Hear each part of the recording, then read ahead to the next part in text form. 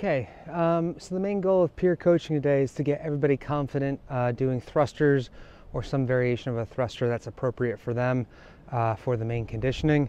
So for the thrusters, what I like to do is a mini peer coaching on front rack kettlebell squat, and then just checking for all the common faults and issues that might pop up. After that, working a little bit on push press, getting people confident with that, and then putting them together and trying to get them to do a fluid, explosive squat into a push press, creating a thruster, and just kind of talking about the nuances of the movement. So always good whenever we're talking about thrusters to ensure that people understand what the rack looks like, the front rack position, making sure they've got their grip.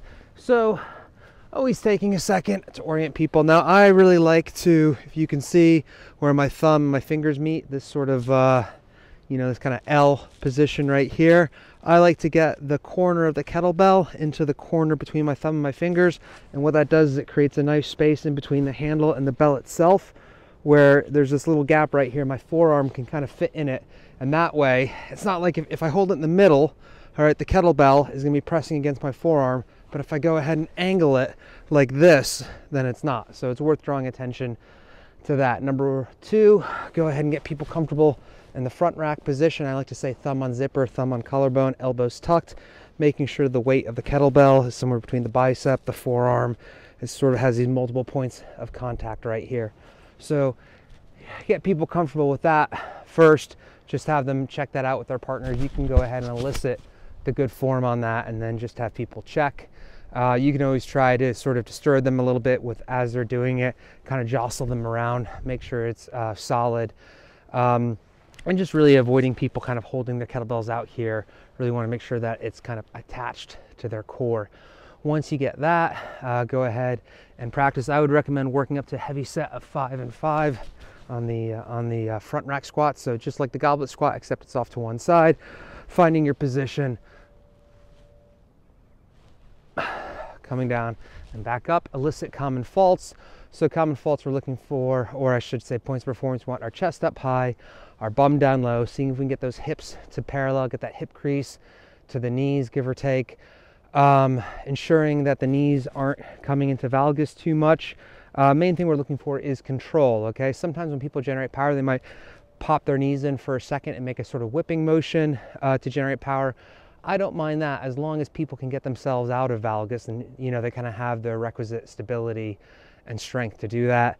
That one, and then we've talked a lot about it before, but just talking about butt wink, checking for butt wink, playing around with hip width, playing around with different stances, playing around with depth, playing around with your breathing, getting that nice big belly breathing in, anything you can do to kind of reduce that. And again, a little bit of butt wink isn't going to kill somebody, but it's just if you're doing that high rep motion over and over and over again with the pelvis tucking under, it is a risk factor for back pain.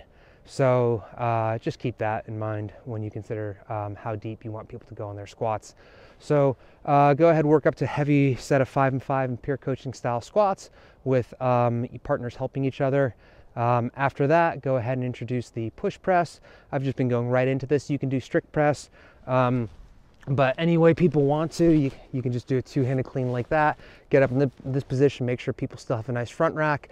Okay, get them to sort of bend their knees a little bit, think about exploding.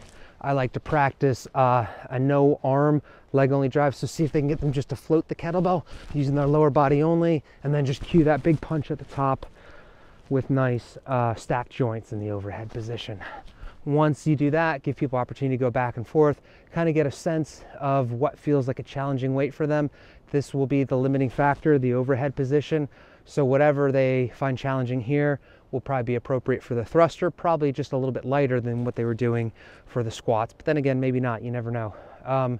After that, work on the thrusters. So you just put it all together, you get people comfortable, cleaning it up. Remind them that a thruster, you always keep it up in this position. You're not cleaning every time. From here, you explode up and press overhead. On this one, you kind of want to accelerate out of the hole, but you don't want to do that final push up until you get to this power pop position right here, and then just hit that final position.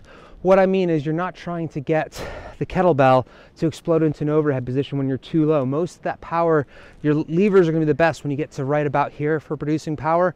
You don't want to try to produce all that power here while your femur is parallel to the ground because you're going to be at disadvantageous leverage. So wait till you get to about here and then do that final push explosion to pop it up overhead.